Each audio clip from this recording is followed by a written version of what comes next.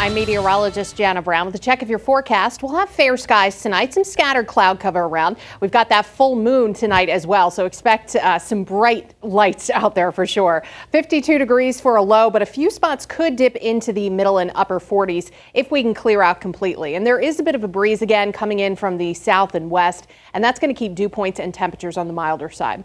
Looking at tomorrow's forecast, possibly a bit warmer than today. We should hit lower to middle 70s across the area. We'll have a mix of sunshine and scattered clouds, but it is looking dry until we hit the late evening and the first part of the overnight. There's a chance for a spot shower, but we're not expecting much.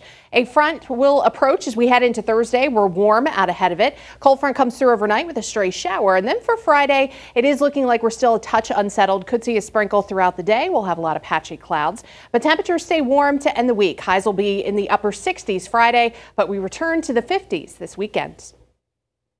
Stay with Western Mass News on air, online, and on our app throughout the day for breaking news, weather, and exclusive content.